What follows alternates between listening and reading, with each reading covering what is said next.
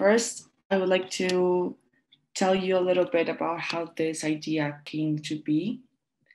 Alejandro and myself have been working on this workshop called Deconstructing the Establishment of Masculinities, an Intersectional Experience. And we thought about this from the acute link between the patriarchy, militarism, and gender-based violence that has constructed over several decades in Colombia, a specific model of masculinity, which not only normalizes multiple types of violence against children, youths, and adults, but also hinders the emergence and implementation of practices and public policies aimed at guaranteeing gender equity and allowing the construction of diverse masculinities. This model of hegemonic masculinity has expanded culturally and institutionally in such a way that the measures installed in public policy through national regulations or international agreements in recent years are very few, and they do not have sufficient resources, nor are they disseminated, and in effect, they lack concrete implementation possibilities. So this workshop is, the idea is to allow participants to share their experiences and perspectives from an intersectional standpoint, from your own context. And we have some guiding questions that we are going to share with you shortly. And we also have the activity today is not only answering these guiding questions, but also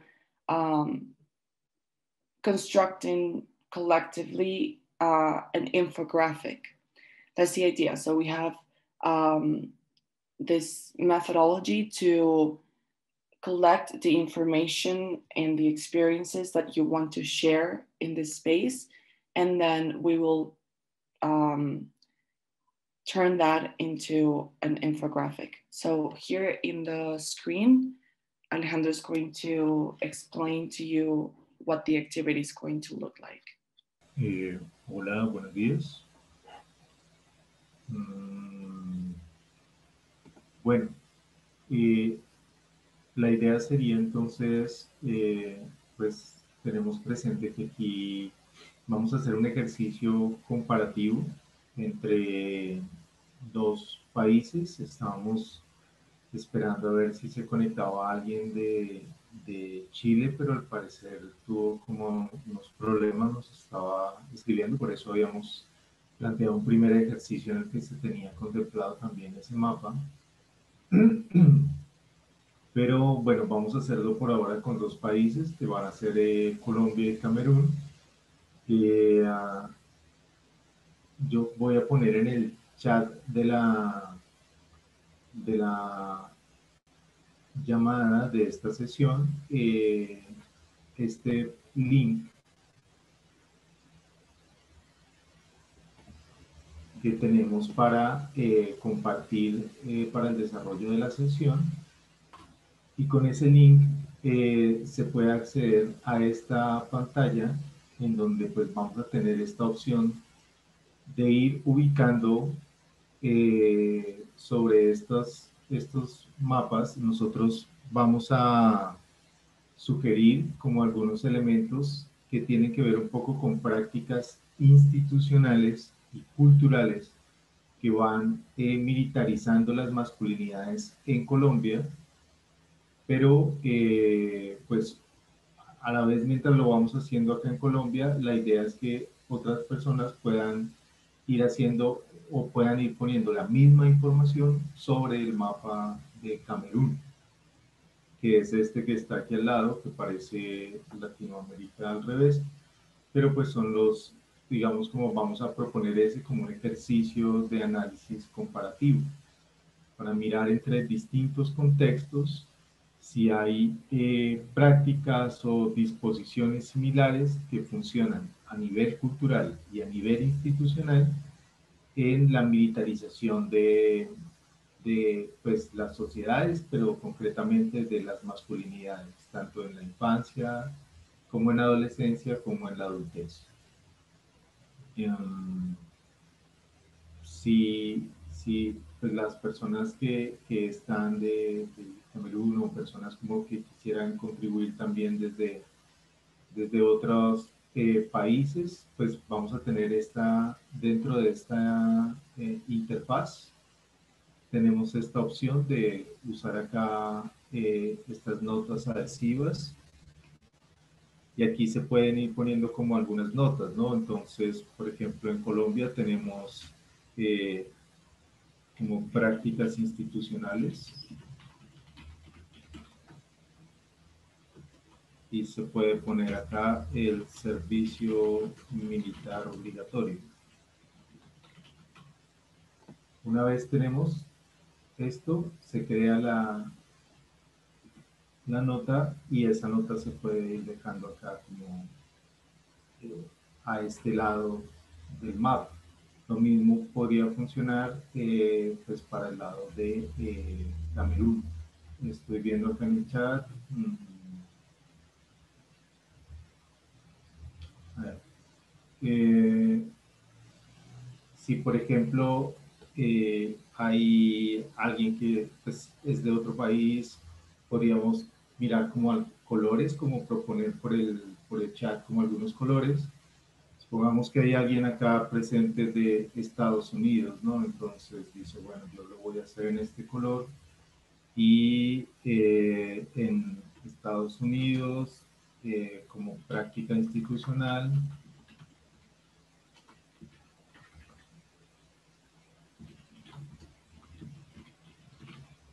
se puede poner esta práctica de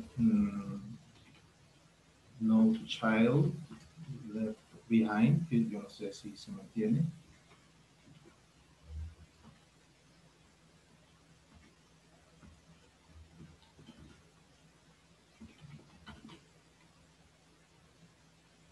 Y eso lo podríamos, tenemos la posibilidad de establecer una nueva diapositiva.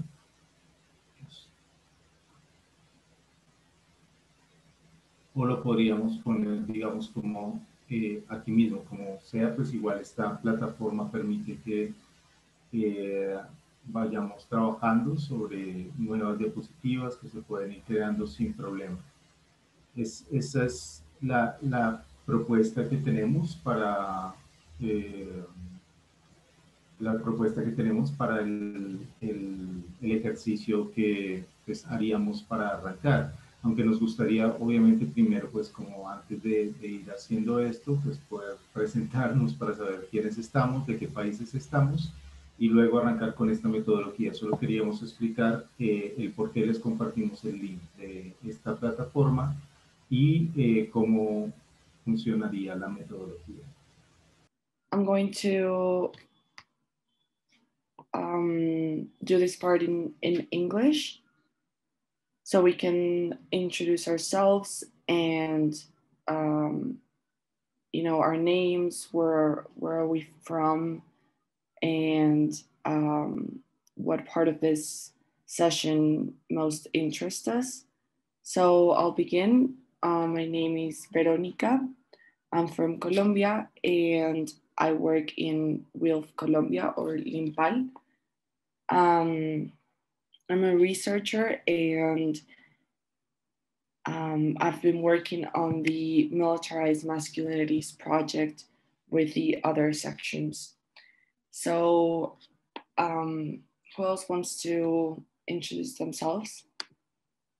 I see we have people from Cameroon and Uganda. Do you want to introduce yourselves? Hi, I'm Stella from Uganda. I'm a peace and security expert, especially looking at gender roles. Thanks for inviting us. Welcome, Stella. Thank you. Good morning. I'm Guy Fugap from WILPF in Cameroon. I'm the director of programs, and I also work as part of this project in Cameroon as part of analyzing the causes of masculinities in Cameroon context. So, thank you. Thank you, Guy. Welcome. Hi, everyone. My name is Alejandro. I am a teacher and social researcher, and I'm working with a consensus objectors organization and Limpal in this project of confronting the militarization of masculinities. So here we are. Okay, thank you everyone for your introduction. I'm going to explain the methodology that Alejandro was talking about in English so we can have both, because I know at the time the translation wasn't working. So we're going to do it again. So here in the screen, you can see two maps, Colombia and Cameroon. And the idea is to have in each map information about how masculinities are militarized culturally and institutionally. We're going to be talking mostly about those two factors. So for that, we have these post-its that we can write on. We can change the color as well. So we can have one color for cultural factors, one color for institutional factors, or however we decide to use the colors. And we're going to write in the post-its, and each post-it that Alejandro is showing the example, an institutional factor, and we write something about our countries. For example, here in Colombia, we have mandatory military service. So that would be an institutional factor that militarizes masculinities. And then we are going to place that post-it in the Colombian map or on that side. So once we are done with this session, we'll have each country with their own information about how masculinities are militarized there in that context. Now, we know that there's also Stella, who's from Uganda, so we're going to have another slide for her, and where we can have the post-its for Uganda's context. I also see that there's Oscar Santiago, but I'm not sure if you want to introduce yourself so we can know where you're from. So that's the methodology for this activity. And once we have all that information, we're going to collect it to build a collective infographic that we're going to share with you once we have it. And that will be the product that comes from this session. So are there any questions about how this works? Can everyone access the link that Alejandro sent in the chat box? And Oscar Santiago, if you can introduce yourself so we can know where you're from, that would be great too. So we can also write it together once we're here in, the shared screen, so we can see what we're going to write, and we can also discuss it. So I think we should begin. I see that Stella is no longer here in the session. So I think we can begin with the first post-its. So Alejandro wrote for Colombia that an institutional factor is the mandatory military service for 1 year for men. So, for example, Guy, what would you say is an institutional factor of the militarization of masculinities in Cameroon? Did you give me the floor? Yes, I did. I was asking you about what do you think is an institutional factor that militarizes masculinities in Cameroon? Okay, thank you. Because the internet is not very good here. Sometimes it is cut when I'm trying to listen. But if you want to mention some institutional factors of militarized masculinity, we also have I can first mention the army as an institution. There are several ministries in charge of security and defense issues, which we have missions to use force, to use arms when it comes to solve problems. So this is the first factor I can mention. Maybe it's not specific to Cameroon, but I can say that the army normally has a mission to educate, to keep the order. But the way it is in Cameroon, the mission to use force, yes. It's like institutionalized. That's what I'm putting this way.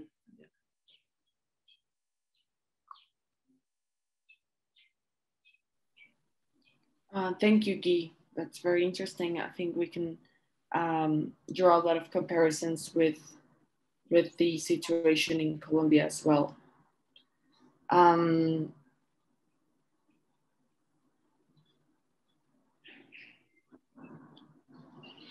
So we were also talking about how there are cultural factors that can influence how masculinities are constructed and how they are militarized.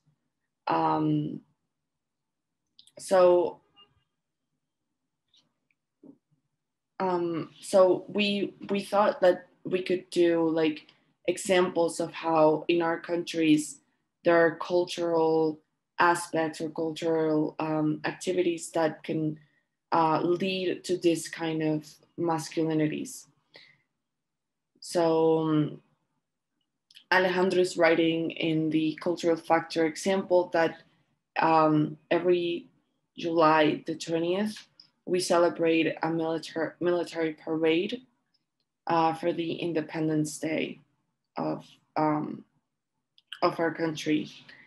So this is a big celebration that takes place in Colombia that there's, everyone showing up to see the military parading down the street and showing their weapons and their all of their military tools that they acquired.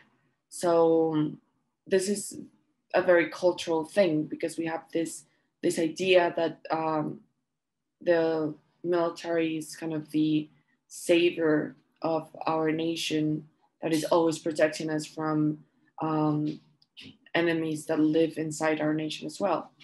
So this is a very cultural way of sending a message that masculinity should look like this, should look like what a soldier looks like walking down the street with his weapons. So we thought that also influences how children and adolescents have this idea of what masculinity should be and what it should look like and what they should aspire to be when they grow up. Other cultural factors like this in your own context that you can share with us that has an impact on how masculinities are constructed? Yes, if talking of cultural factors, there are some traditions. There are some traditions in Cameroon that have constructed some gender norms. There are gender norms constructed based on the cultural, the traditional aspects. Basically, I would say it simply. So there are constructed norms based on the traditions that based on the tradition that make men behave in any time like they are the only one who exists. Yes. For example, there is during funeral ceremonies in the West region, for example, they used to shoot guns. They used to shoot guns, and only men are allowed to do that. And this make them feel stronger than everybody because they do something that no one else can do. And it is known as a part of the tradition. Thank you so much, Guy, for that, for sharing that. So what we're trying to look for here is the common patterns that exist in the construction of masculinities in militarized countries and militarized societies. And I think that once we, now that we are beginning to share our own experiences from our context, we can see that there are a lot of similarities between how the military, what role the military plays in our society. There's also this idea of how, for example, I think this is a cultural factor that can affect a lot of countries, not only militarized ones like ours, but also other countries, because this is a mass media propaganda where we have video games and we have movies that sort of not only are based on war, but also have this clear idea of what a hero looks like and what a hero should do. And these movies, these TV shows, these video games travel all around the globe because of globalization, and they settle into our collective minds, into our collective society, of what we are supposed to be celebrating in our culture. These types of like, I don't know, Marvel movies that are so huge everywhere are a huge example of this as well.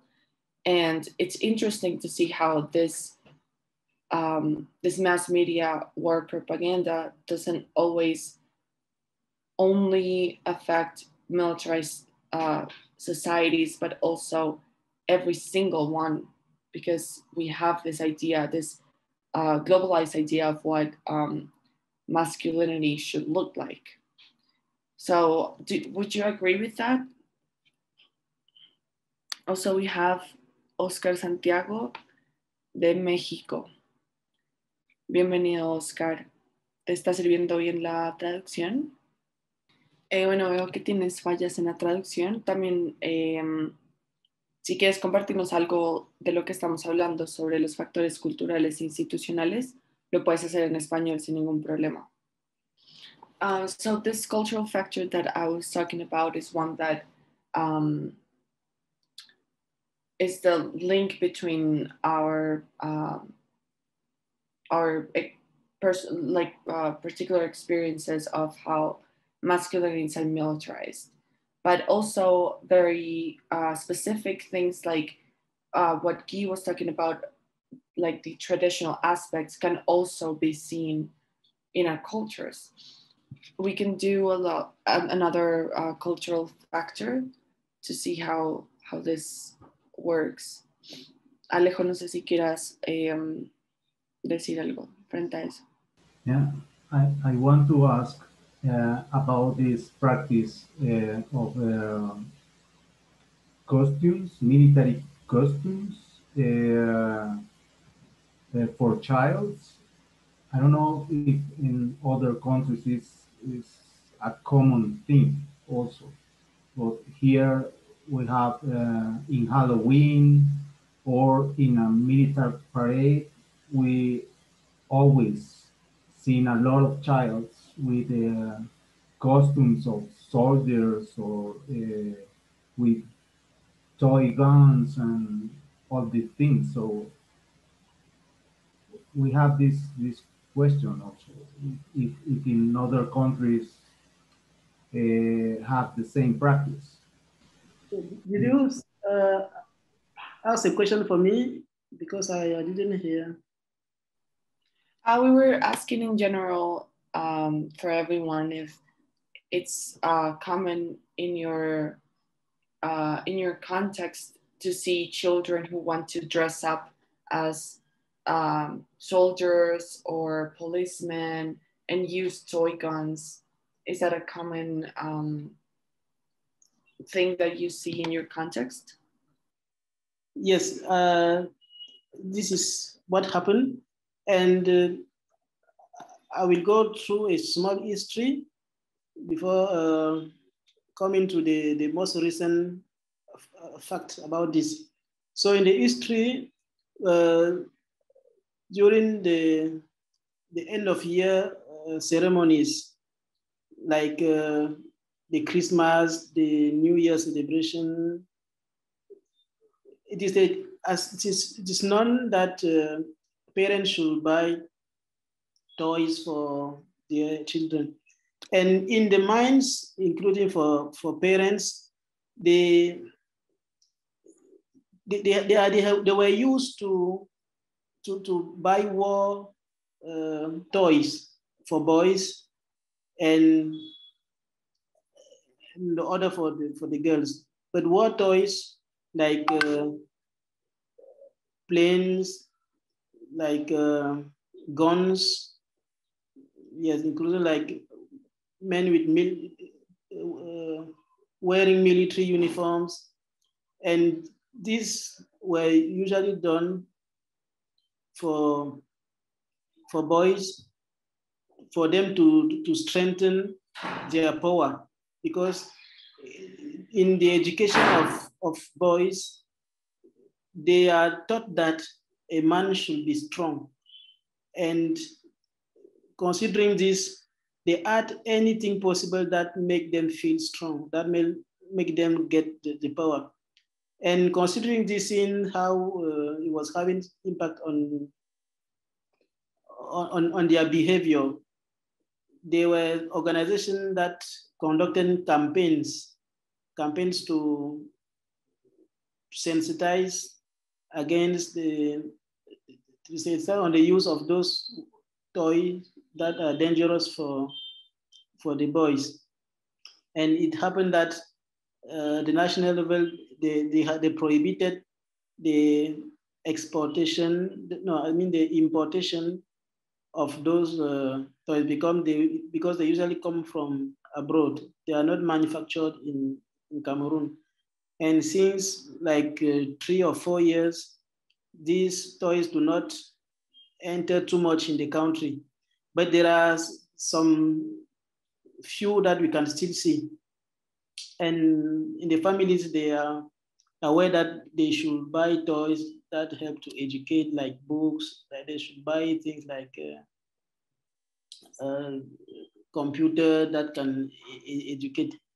But the recent history I wanted to tell is that because of the conflict that are going in Cameroon since 5 or 6 years, we had to meet children about a month ago when we were having interview with some traditional leader that hosted many IDPs who ran their village because of the conflict. And he created a school for those children, IDPs. And when we talk to them, most of them say when they will grow, they would like to be military. They would like to be soldiers because the soldiers are very strong persons. And when they want to play, what comes in their minds is like simulating war. This is what the games they are used to do. And they will just use their their fingers like a gun, and the mouth like being shooting, the sound of shootings. This is how they will be playing every time.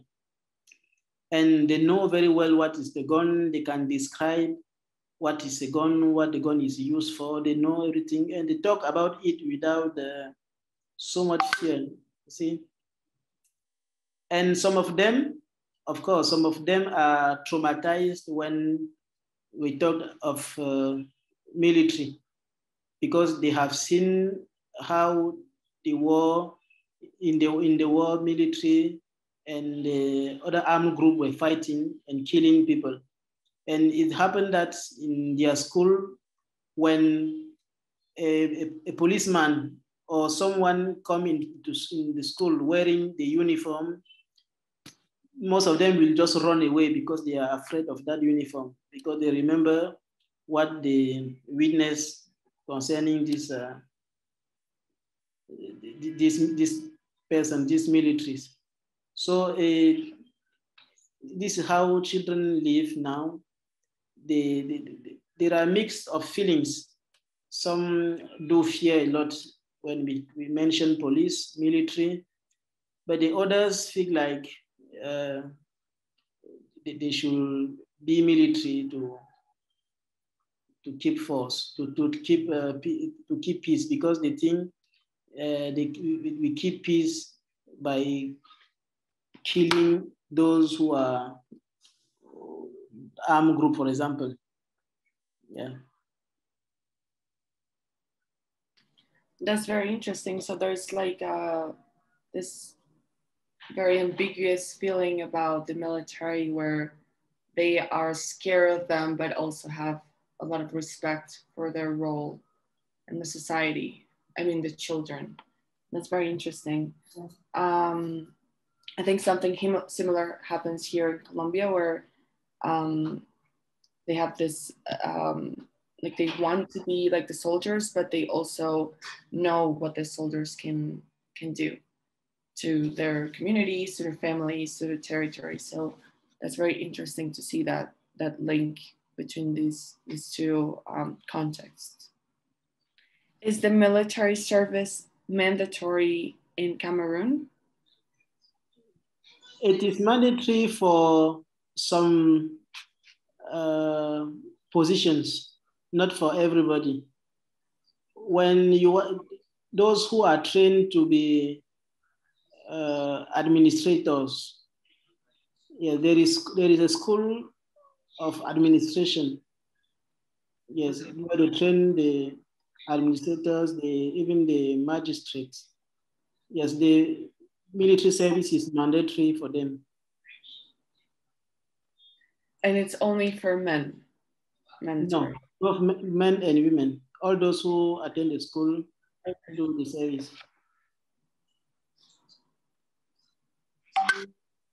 For very specific positions.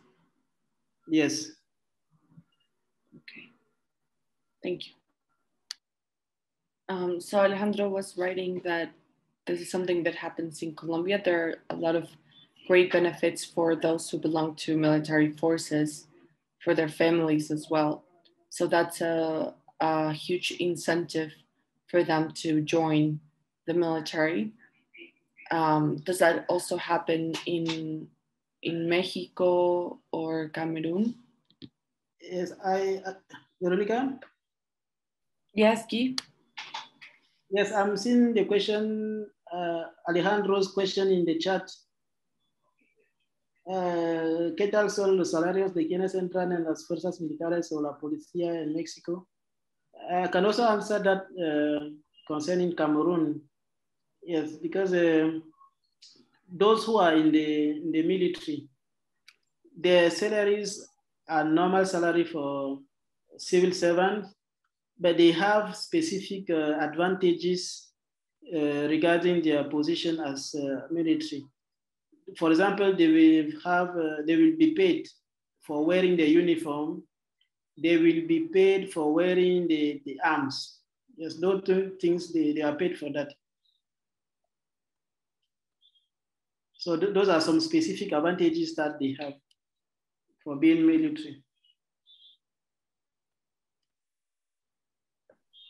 Sorry, can you repeat what the what one of the advantages was, please? Yes, they have advantages. They are paid for wearing the uniform. Mm. Yes, and they also paid, yes, they also paid for wearing the guns. Okay. Yes. So that's also something that our countries have in common, as well as in Mexico. There are a lot of benefits for the military and the to join the military in general, and their families as well. And I'm putting in the middle the ones that are common factors, common similar practices, not only institutional or cultural.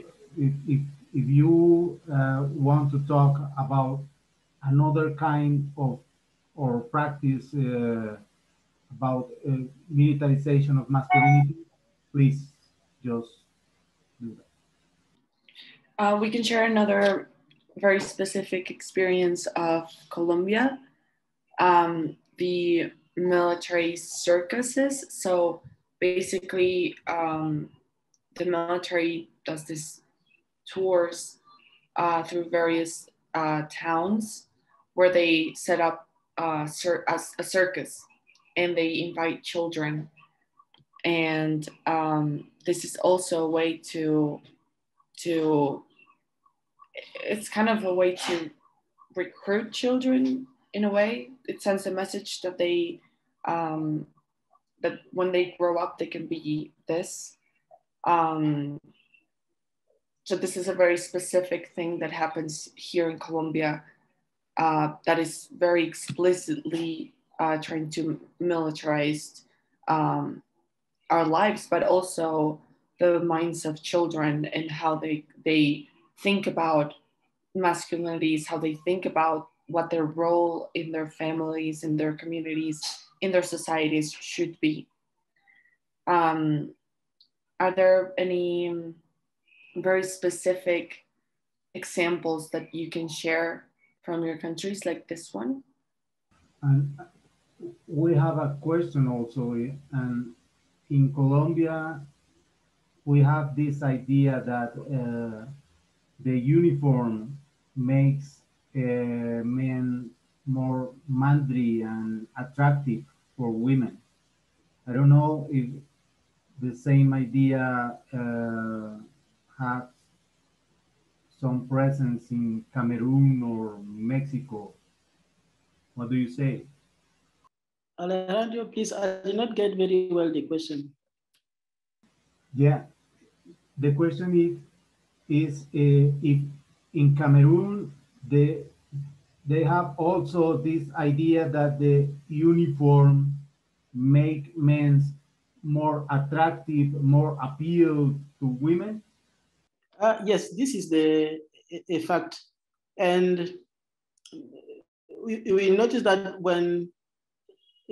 I will say that in Cameroon, when you are getting in the military, they will prohibit, the law prohibits a military to get married before a certain age.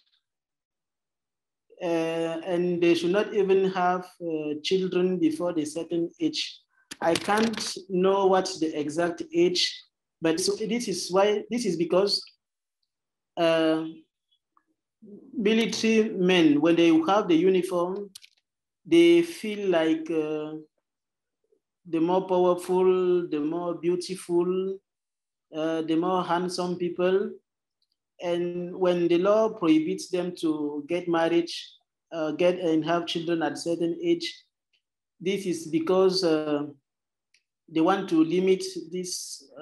It is a way, I mean, as I imagine that it is the way to limit these attractions toward women. I can say it like that. Yeah. So we see that this is also a link between the three contexts where the military represents something that is very attractive, something that is very desirable.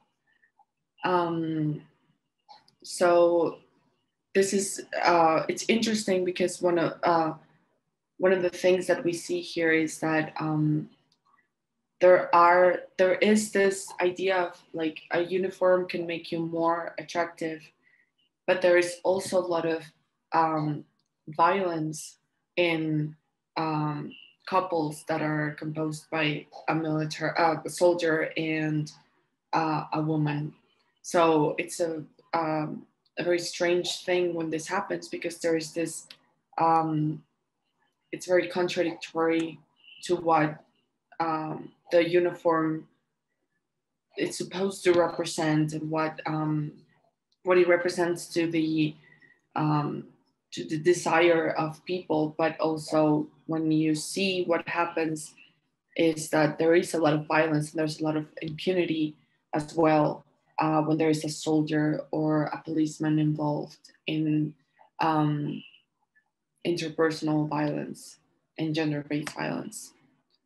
There's also a lot of one thing that happens in Colombia institutionally, and is that the military spending is huge compared to spending for education or for the peace accord, like everything that comes with the peace accord that has to be implemented.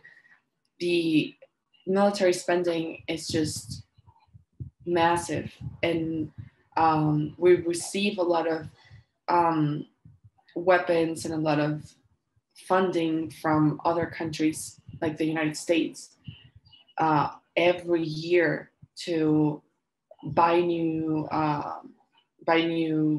weapons, to buy new uniforms, to have the military have the top training.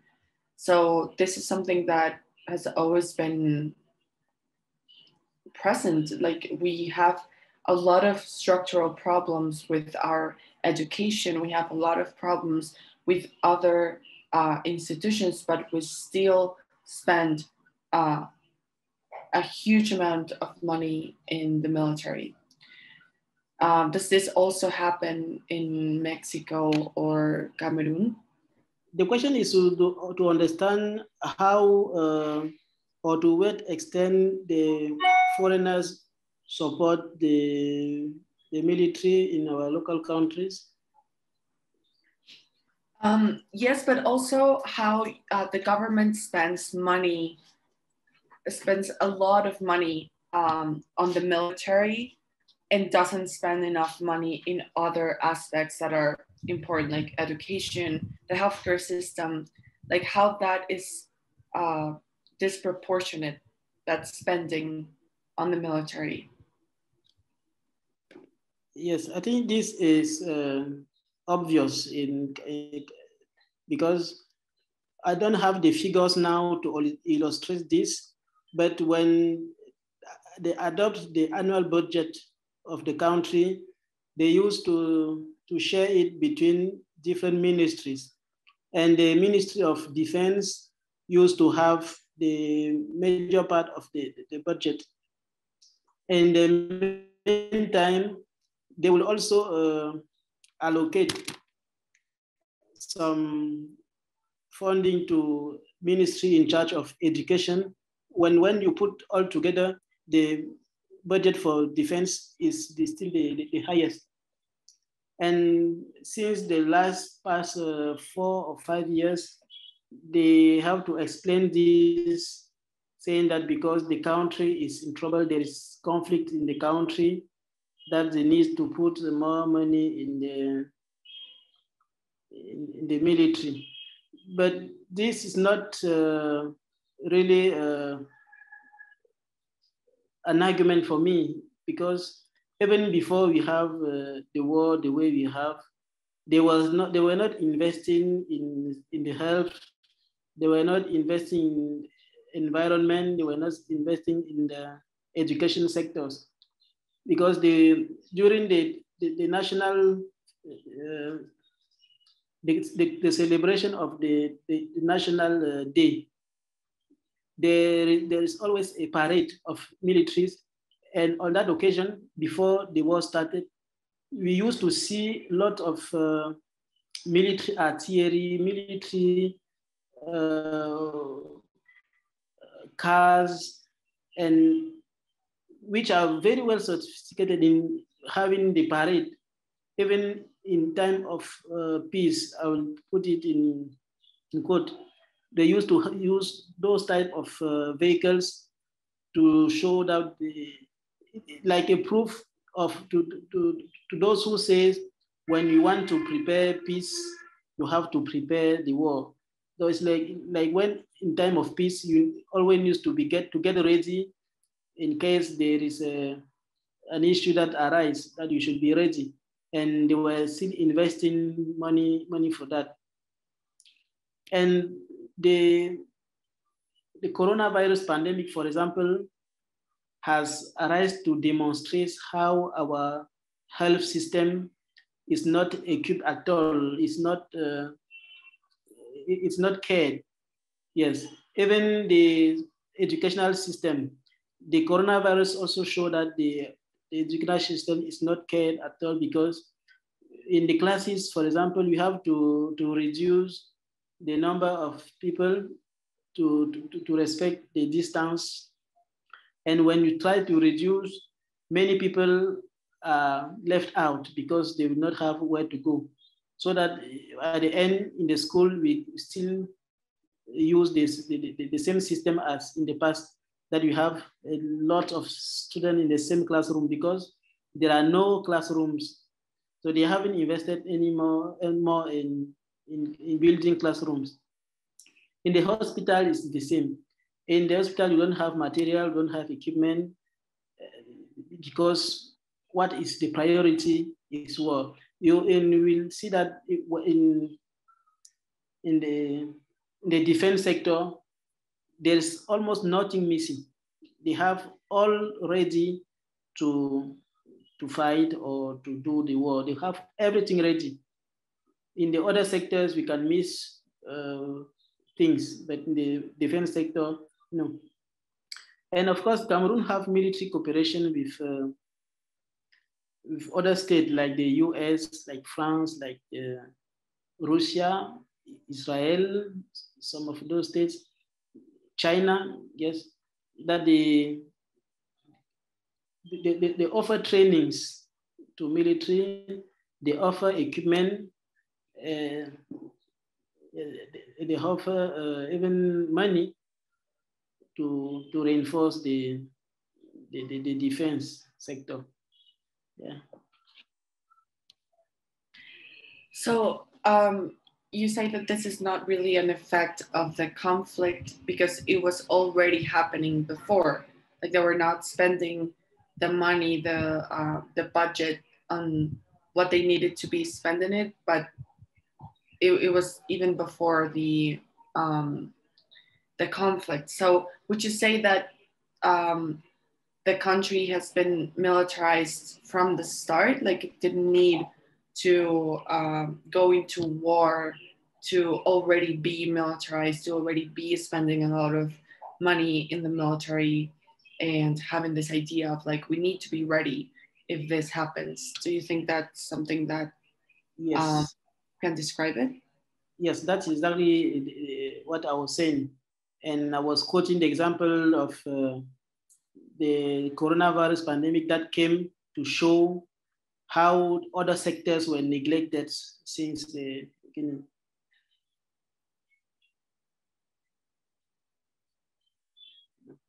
Yeah, it's very interesting. We also had a similar experience here with the coronavirus.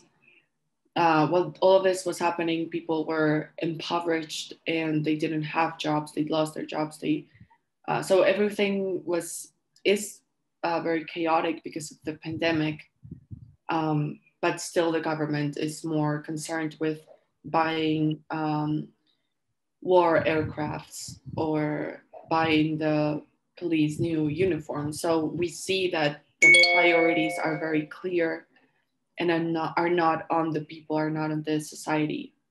Their priorities are elsewhere. And I will add one more thing, Veronica. Yes, that can also explain how or why the defense sector, the military sector, has always been more developed, more equipped. This is because there is no political transition in Cameroon since many years. The president that is governing now is there for about 40 years already, 40 years. And he does everything possible to keep his position at the head of state. Although there are elections, but there are lots of there are a lot of frauds that makes him maintain this position. And he uses the military to intimidate any political opponent. Yeah.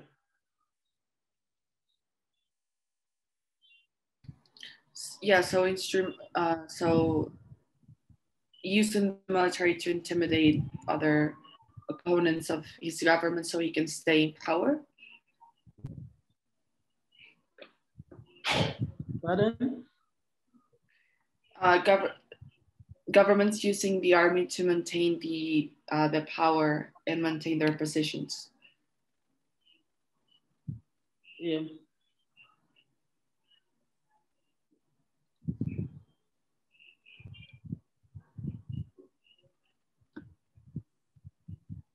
Yes, it's exactly what happened.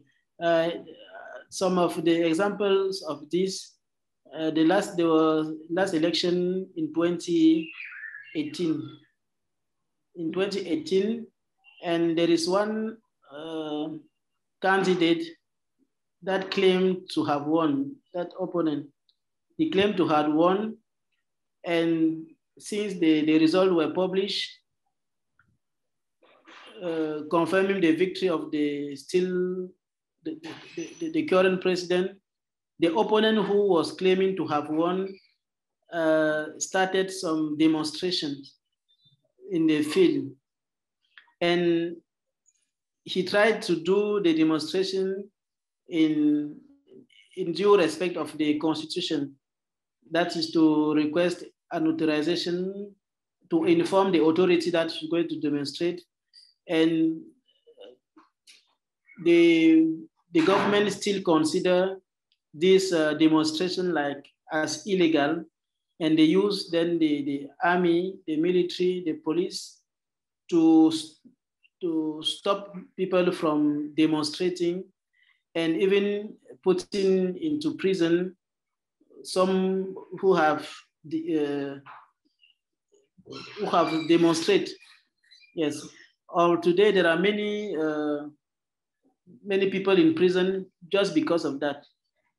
So it's very interesting that you say this, because we were also thinking about how the military is used for that purpose as well. What you were saying, to stop people from demonstrating, from protesting. Right now in Colombia, we have an ongoing national strike that has gone on for 50 days. And one of the things that we have seen is that, of course, the government uses the military to stop the protesters from demonstrating. They use a lot of intimidation, but also there's a lot of explicit violence. A lot of people are disappeared or arbitrarily detained or beat up by the police. So, but one of the things that kind of militarization is very explicit, right? But there's another kind of militarization that we have seen in this national strike, and we wanted to bring it to this session and ask you about it as well. And it's the militarization of the people who are resisting, the people who are protesting. So the people who are protesting the government, they don't agree with this. They don't agree with their neoliberal policies, with the violence. But there's also a very militarized way that the protests are taking form. A lot of aspects of how the protesters organize are military, that kind of discipline, that kind of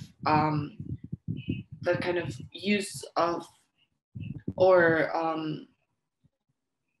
like use of military structure is very present also in spaces of and movements of resistance. And I think it's very interesting to think that militarization doesn't only happen from the state, doesn't only happen from the institution. It also happens from civil society, because we have it so normalized and so so deep in our collective memory that we act that way also in our everyday lives. So what do you think about that? Do you think that also happens in Cameroon, in Mexico? I would say that in Cameroon, the militarization, to mention civil society, no, I don't think it happened like this. But the civil society is considered by the government as like opponent to their work. This is overall way of considering the civil society.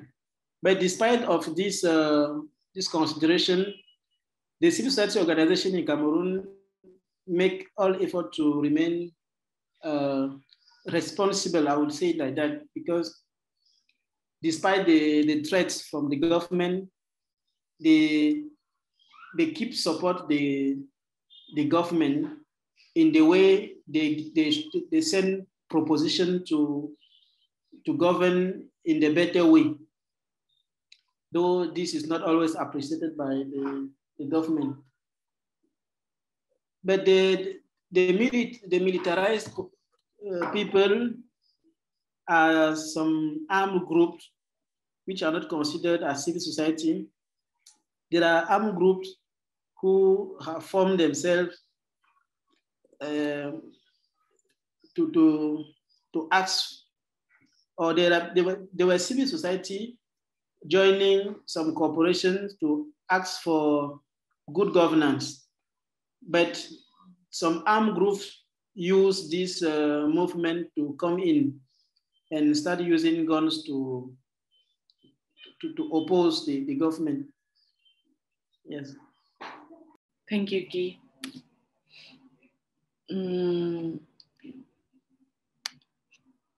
Oscar, ¿consideras que en México también se puede ver como una militarización por parte de la sociedad civil, es decir, como en movimientos sociales o como espacios de resistencia también adquieren una estructura militar para, digamos, actuar desde ahí?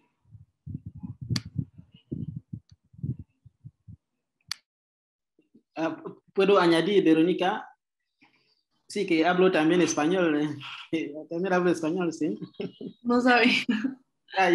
Sí, quisiera añadir que la sociedad civil en Camerún es muy pacífica. Sí, es muy pacífica, porque a pesar de las amenazas del gobierno, todas las veces que salen para demostrar, para manifestar, no suelen usar armas, ni armas blancas, nada.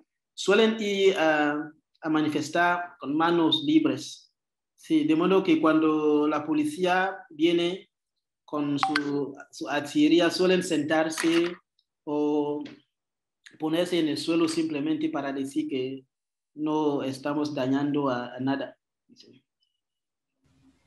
esto último que menciona Guy, me parece que abre como la parte a lo que queremos que sea el cierre de este ejercicio, y es que vamos a poner aquí en azul aquellos aspectos que dificultan la militarización de la masculinidad y de la sociedad.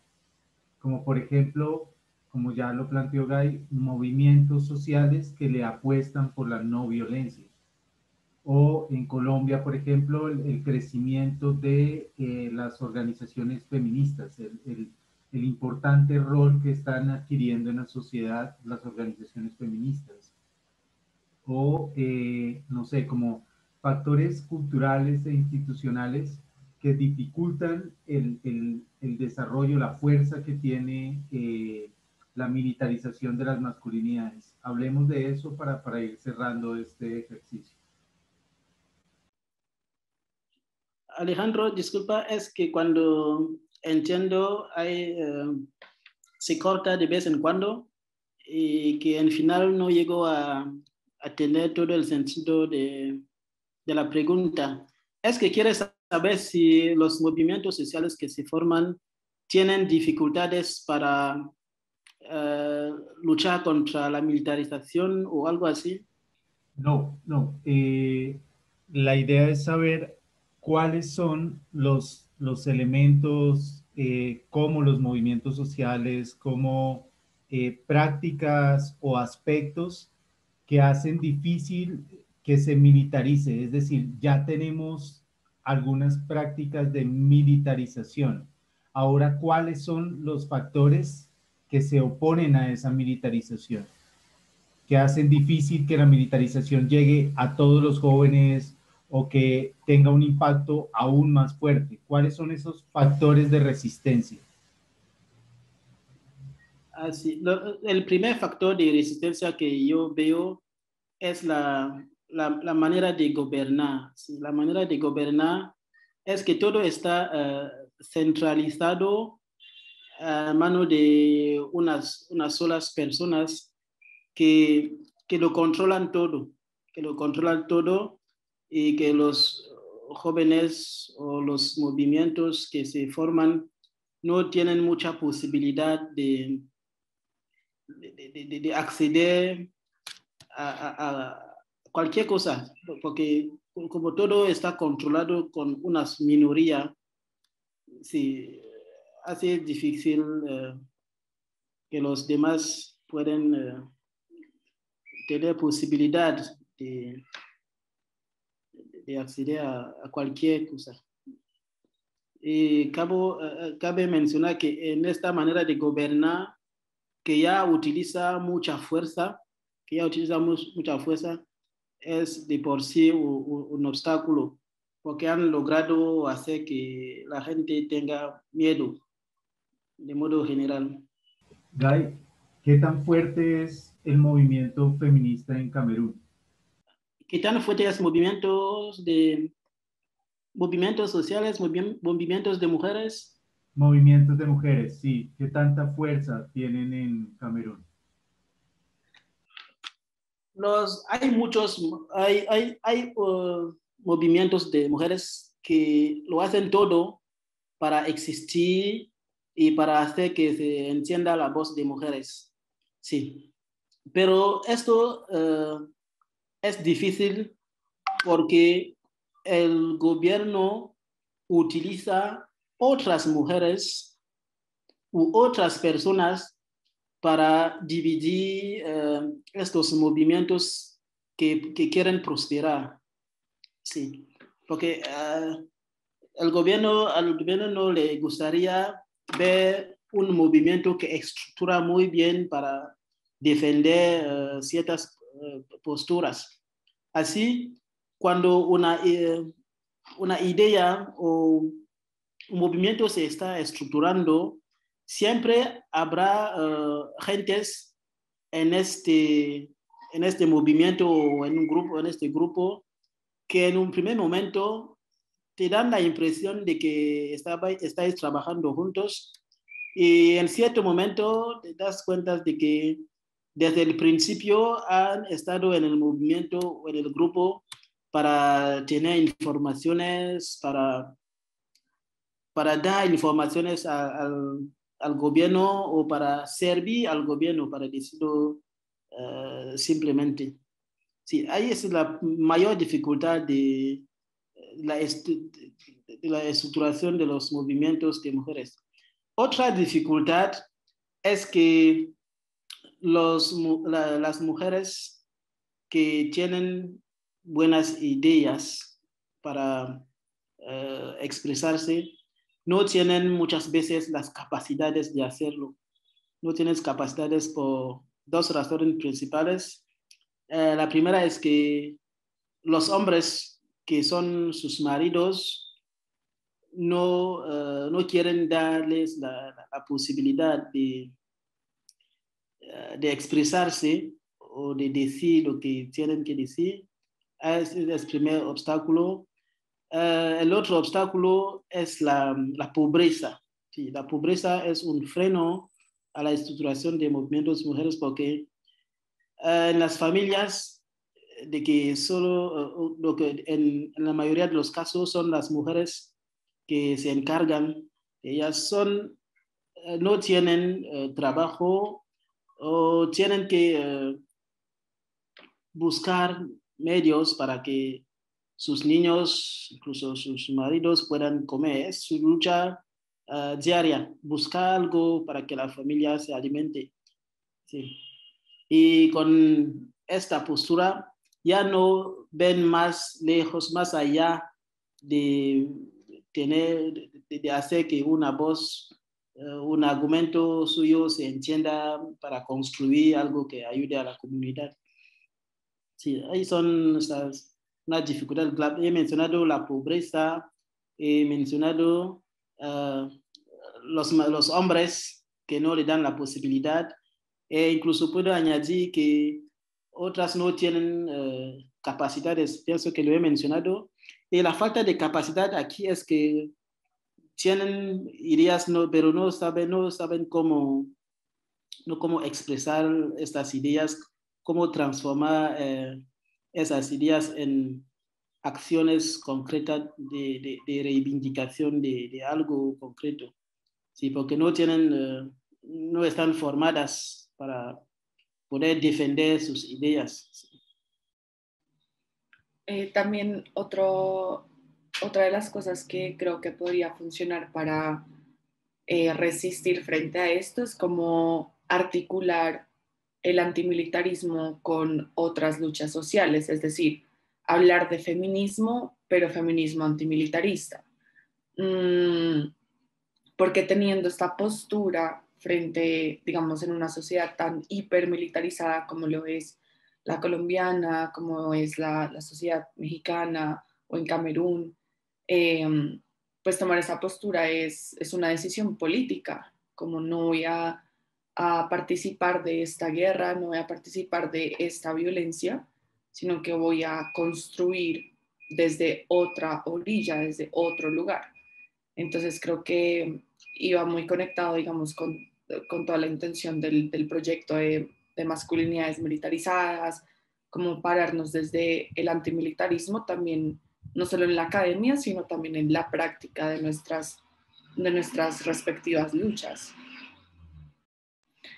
También no sé qué opinan sobre que, digamos, estos espacios como como todo el simposio de Men Engage, como los espacios de diálogos que abrimos en el proyecto, por ejemplo, también son formas de resistencia, porque desde ahí se empieza a construir un conocimiento colectivo, empezamos a aprender más sobre qué son los aspectos que están, digamos, afectando nuestra vida de una forma muy, muy personal, pero también muy colectiva.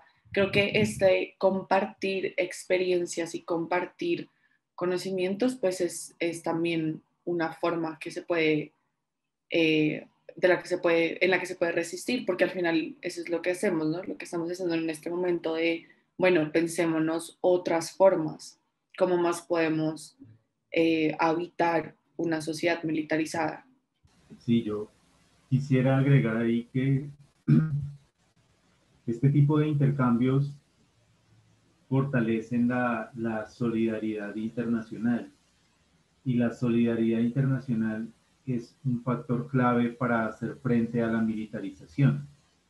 En Colombia, de hecho, a partir de lo que mencionaba Verónica, de la fuerte represión que está viviendo las personas que se manifiestan por sus derechos en las calles, pues un factor que hizo que el gobierno redujera un poco sus prácticas de represión y, por ejemplo, evitara comprar unos más aviones de guerra que iban a comprar, y empezar a hablar de que va a haber reforma a la policía, aunque todavía no lo aplican, y si lo aplican va a ser una reforma muy superficial.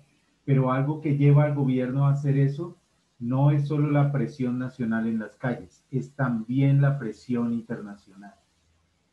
Son todos los países que se han solidarizado con Colombia diciendo: detengan la masacre de personas que se manifiestan por sus derechos, no más asesinatos en las calles, ejecutados por la policía, por los militares. El mundo entero los está viendo y está diciendo: en Colombia hay medidas de dictadura. Y lo mismo, por ejemplo, ha ocurrido en México frente al tema de las desapariciones, y la presión que se ha ejercido en México por parte de la comunidad internacional, que en algunos momentos ha llevado a que baje un poco la fuerza de estas medidas. Entonces, creo que el intercambio y la solidaridad internacional ofrecen también un importante factor de resistencia frente a lo que es la militarización en los países. Sí, estoy muy de acuerdo con Alejandro, porque lo mismo tiende a ocurrir en Camerún, porque a pesar de la fuerza, la manera fuerte de gobernar, es que a veces los movimientos se dan espacios porque el gobierno teme en cierto momento de que desde el exterior se piensa que en el interior del país hay esta fuerza que reina. Sí, de modo que los movimientos sociales